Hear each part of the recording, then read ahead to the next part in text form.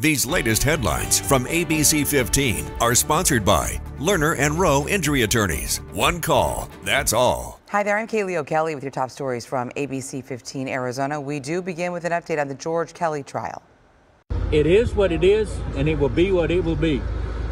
Let me go home, okay? Is that all right with y'all? It is what it is, and it will be what it will be, boo-boo. I will keep fighting forever. After 2 days of deliberating, the jury has failed to reach a verdict in the murder trial of George Kelly. The rancher is accused of killing a Mexican national last year when he crossed onto his property. The jury struggled to reach a verdict on second-degree murder charges, and now it will be up to the Santa Cruz County Attorney to decide if there will be a new trial. Your favorite grocery store could be up for sale Monday. Kroger and Albertsons announcing the sale of more stores, including some here in our state. The step taken to help manage federal government's concerns about their proposed merger. More than 550 stores will be up for sale. We don't have to travel far to find a nature oasis. Our Zach Perry is sharing a different view of the Desert Botanical Gardens just in time for a unique celebration. Celebrating 85 years in the valley, the Desert Botanical Garden is a sanctuary to some of the most breathtaking plant life in Arizona, especially during the spring, when most plants are blooming with electrifying color.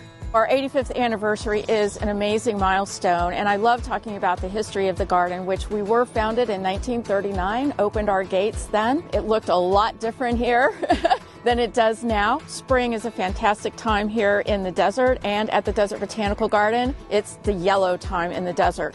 But we also have cactus that are blooming. We have wildflowers with so many different colors of purple and blue and pinks. The Desert Botanical Garden in Phoenix is home to thousands of species of cactus, trees, and flowers from all over the world, spanning across 55 acres of nature oasis.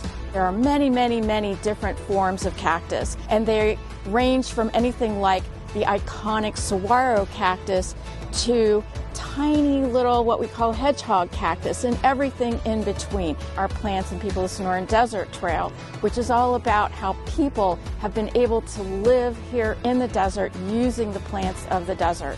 When people visit the Botanical Garden, many are often looking for an escape.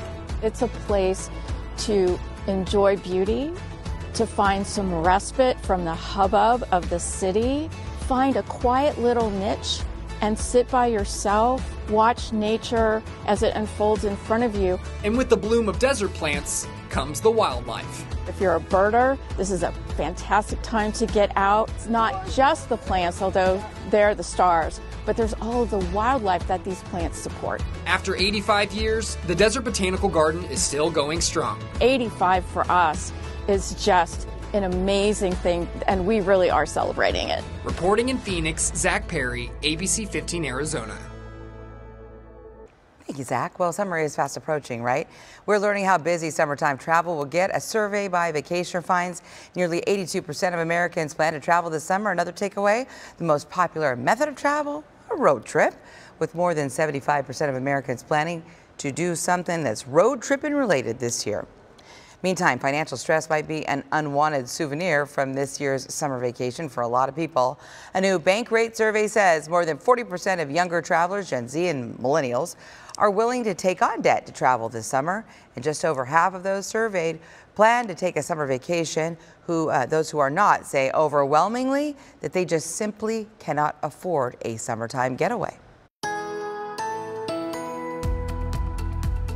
Time now for that most accurate forecast. I'm meteorologist Iris Hermosillo. Temperatures backing away from the triple digits. Still pretty warm though, so don't let your guard down when it comes to heat safety. Highs will reach the mid to upper 90s in central and western Arizona. Northern Arizona in the upper 60s today with a high of 81 today in Sedona and some 70s from Prescott to Payson. Breezes start to pick up today, and then we'll see breezy conditions every afternoon and evening, essentially through the end of the week. Our strongest winds likely coming on Thursday. Gusts here in the valley will range anywhere from about 20 to 25 miles an hour most days. stays to 35 miles an hour by Thursday. And in the high country, stronger winds too, gusting as high as 30 to 40 miles an hour through the week. Temperatures will eventually come down as storm system number 1 moves in on Thursday. We'll see a chance for showers and thunderstorms in northern Arizona, and temperatures fall into the mid-80s here in the valley as we stay dry. By late Friday night to Saturday, a stray shower is possible in Phoenix with cooler air sticking around thanks to another storm system, and then we dry out and warm back up going into next week.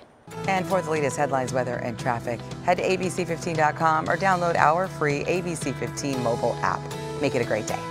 These latest headlines from ABC 15 are sponsored by Lerner and Rowe Injury Attorneys. One call, that's all.